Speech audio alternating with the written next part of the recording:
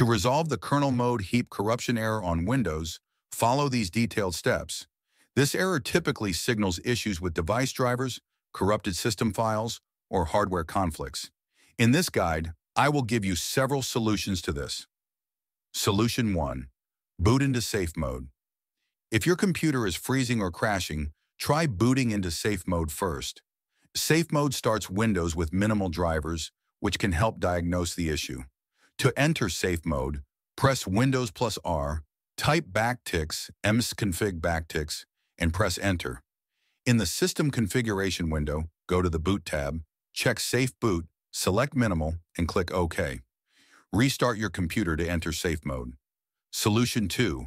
Update device drivers. Outdated or corrupted drivers are a common cause of this error. To check your drivers, right-click the Start button and select Device Manager. Expand each category and look for devices with a yellow triangle icon, which indicates issues.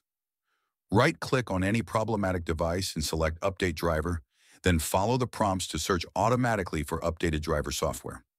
Solution 3. Uninstall graphics drivers.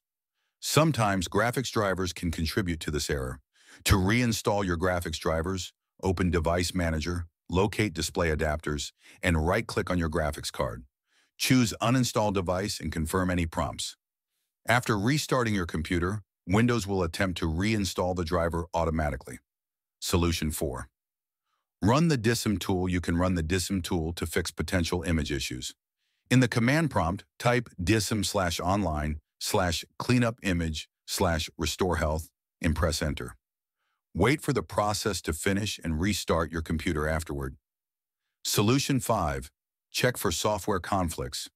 Sometimes recently installed applications or updates can cause conflicts. Uninstall any recently added software and check if the error persists. You can also open Task Manager to close unnecessary background applications, which might help resolve the issue.